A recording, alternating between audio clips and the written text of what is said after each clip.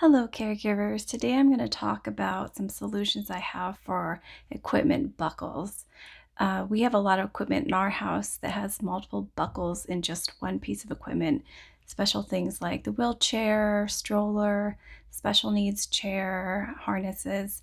And usually they're black like this, and it can be very overwhelming to know which buckle goes into which clip. So I have a solution that I'm testing out, and I'm going to go over it today. And it involves this. It's a paint pen. It's oil-based, and it claims to work on anything. So I went ahead and bought a set of 12 colors. It has a lot of light colors in it, such as white, silver, gold, and the colors that I'm going to test out today are this bright pink, this yellow, and orange. I'm going for bright colors because most clips do tend to be black on our son's equipment anyways. So I'm looking for something that marks very distinctly and very bright, so it's easy to point out.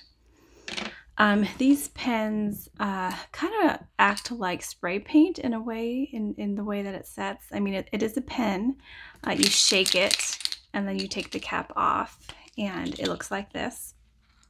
Ooh. It looks like this.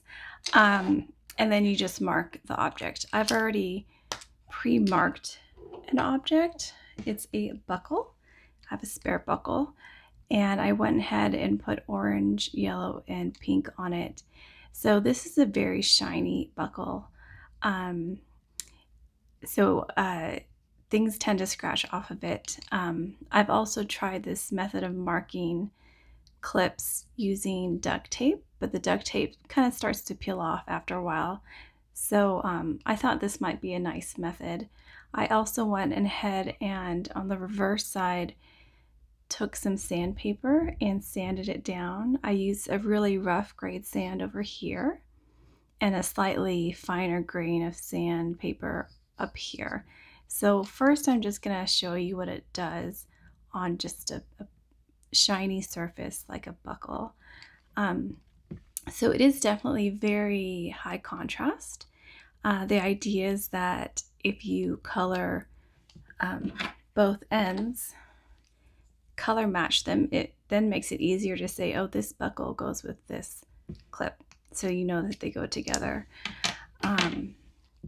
So I'm just going to use my fingernail and kind of scratch through it, and you can see it's holding up fairly well. Not perfect, of course. You can see the scratch lines are coming through. And over time, I'm pretty sure it will come off eventually. But I think it will take a little while before it comes off completely. On the reverse side, so up here I have lightly sandpaper. So let's just go ahead and give it a scratch.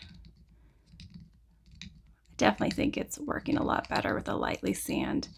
And then down here I did a much stronger grade of sandpaper. So giving it a scratch again.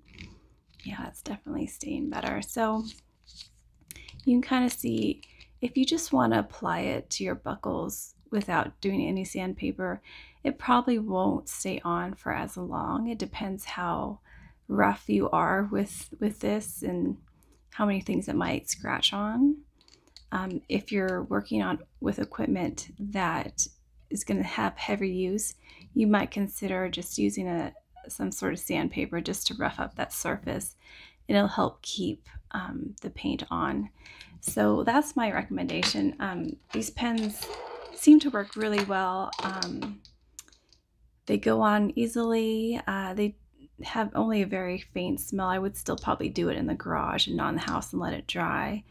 But I'm pretty happy with how this turned out. I like that it's really high contrast color, and it definitely works better than my duct tape method did.